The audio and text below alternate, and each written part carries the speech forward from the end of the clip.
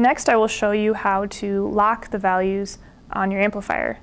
So with this changing display and with all the options of what you can actually change on the amplifier, including increasing the green value or your set point, and then also accessing the menu to change power settings, there's really just a lot you can do. So once you get the amplifier set up, it's a great idea to lock it so that no one else can go in and accidentally change values you don't want to change.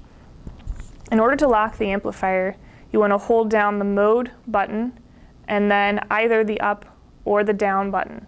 So let's hold down mode and the down button together, and it's usually about 3 seconds. You can see it flashed lock on, and now as I go through and try to press buttons, it's not allowing anything to change.